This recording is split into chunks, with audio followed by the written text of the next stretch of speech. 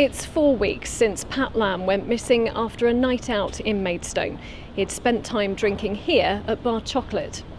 But after getting separated from friends, he hasn't been seen since. Now his family are hoping a reconstruction will jog the memory of anyone who saw him that night. If anyone who was out that night in Maidstone on Friday the 12th of December going into the early hours of the 13th of December, if they can look back at this footage of the reconstruction that we've made and really think back to see if they can remember seeing a man who was on his own, who was walking and looked a bit unsteady and had a bit too much to drink, just really think and see if they can remember him, because the smallest piece of information could bring us to finding Patrick again. Patrick, if you're watching, just please get in touch and let us know that you're okay, because everyone is really worried about you. We have to stay positive. We have to stay hopeful, because as soon as one person stops being hopeful, then there's no point keep searching. We have to continue and hope that there is someone, because there is someone out there who did see Patrick and does remember where he was, because he can't have just vanished. So someone must have seen him on that night. Someone must know something. Even if it's just the smallest detail.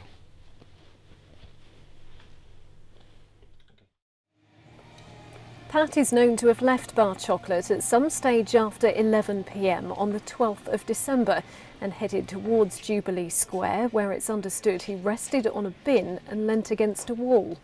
He then makes his way up the High Street and pauses for a moment outside NatWest.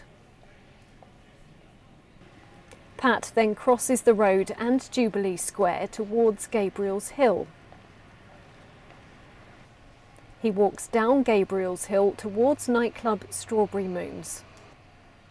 At around 11:42, door staff are known to have pointed him in the direction of paramedics at the top of the hill, but he never goes to speak to them. Instead, he walks towards the Robert Dyer's shop, where he pauses for a while, standing in a corner.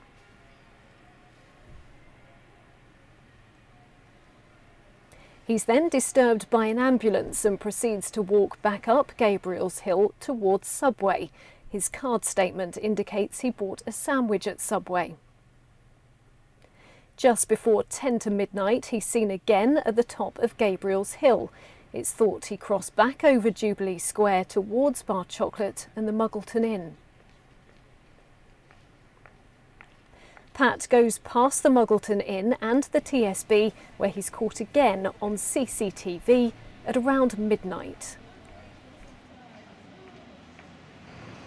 He continues to walk down the High Street and turns right onto Pudding Lane.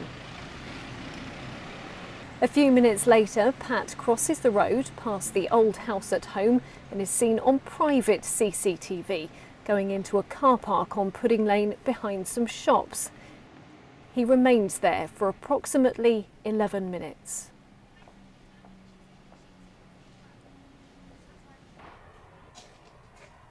He eventually walks out onto Earl Street via a small alleyway at the back of the car park.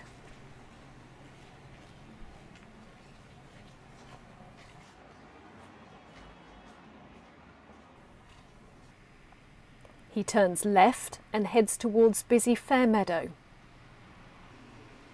At 20 past midnight, he makes his way across Fairmeadow near to a pedestrian crossing and once again is caught on CCTV. A witness has also told police they saw Pat there.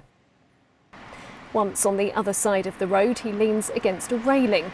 This is the final time Pat was seen.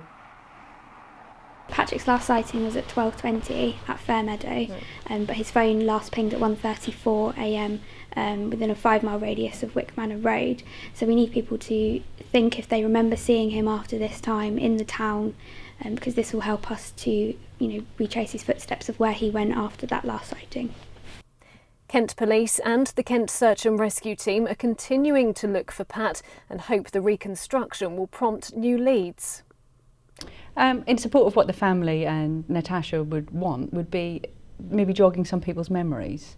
As I said, we're acting on the information that we've got available to us, and it may be that someone with that reconstruction will possibly come forward and say yes, they remembered him and he was a little bit further along. Maybe they've seen him somewhere else further up on the Tunbridge Road. We've reviewed the CCTV and we are where we are with that line of inquiry.